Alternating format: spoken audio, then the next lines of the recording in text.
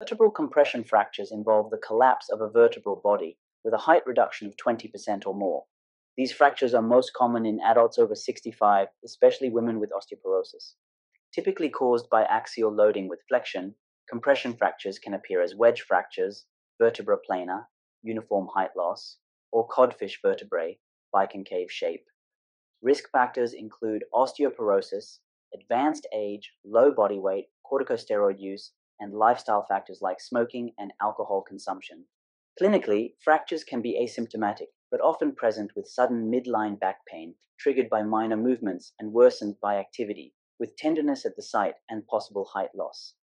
The diagnosis is primarily through X-ray, which shows a wedge-shaped vertebra. CT or MRI is used for new or symptomatic cases, with MRI distinguishing between osteoporosis and malignancy. Management for stable fractures are treated conservatively, while severe